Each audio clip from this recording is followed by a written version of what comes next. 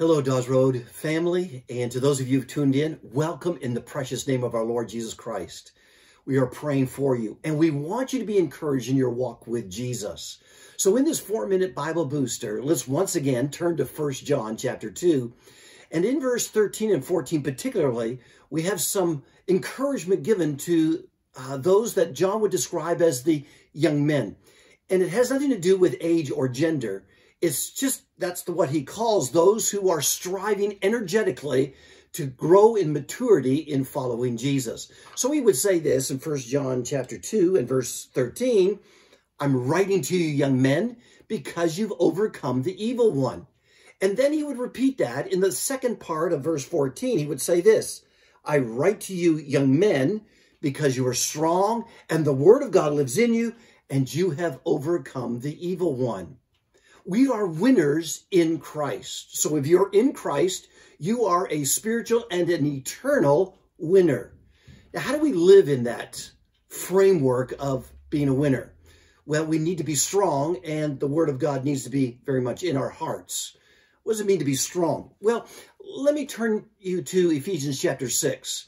Verse 10 would say this, finally, be strong in the Lord and in his mighty power. So it's not our strength, it's his strength. And then he would go on to say this, therefore, put on the full armor of God so that when the day of evil comes, you may be able to stand your ground. And after you've done everything, to stand. So that at the end of the day, if you're still standing, you're showing that you are a winner. Now, when he says put on the full armor of God, he's not talking about every day I need to put on this spiritual armor. No, he's really saying that we need to have a checklist to make sure that that armor is on. We should never be taking this armor off. We're in battle. Every day is spiritual battle. And so that armor needs to be on. And that's the way the original conveys that idea.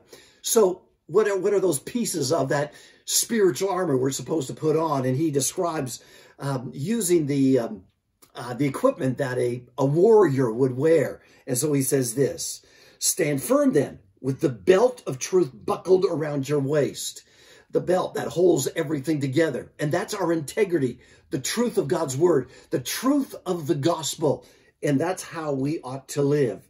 With the breastplate of righteousness in place, our body armor, a desire to do what is right for the glory of God.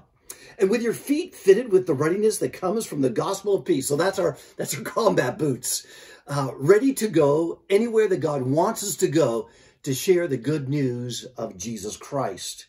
In addition to all this, take up the shield of faith, with which you can extinguish all the flaming arrows of the evil one. The devil is going to throw temptations at you. Life is going to have difficult situations. How do we navigate that? With our trust in God. That becomes our shield with which we can extinguish, we can thwart all the fiery darts and bullets that come our way. The shield of faith. Then take on that helmet of salvation. Look, if you don't have your helmet on, you're going to have, well, the enemy's going to take headshots at you. What does it mean to have that helmet on? It means that I'm secure. I'm confident that I'm a child of God. I'm confident that my sins are forgiven. Why? Because I'm good? No.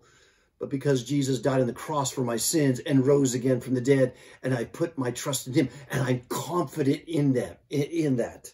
And then we have the sword of the Spirit, which is the word of God. Our weapon of offense is the precious word of God that the Spirit enables us to use to apply to the situations that we're in. Now, there's one more piece. And that's our communication with our commanding officer, our Lord Jesus Christ. If you lose contact with Jesus, you're in trouble. Just as a soldier would be in trouble on the battlefield if he's cut off from his commanding officer. What is that communication device? It's prayer. Listen to this. And pray in the Spirit on all occasions with all kinds of prayers and requests. With this in mind, be alert and always keep on praying for all the Lord's people. Stay strong. You are a winner in Jesus. God bless you. Christ is risen. He's risen indeed.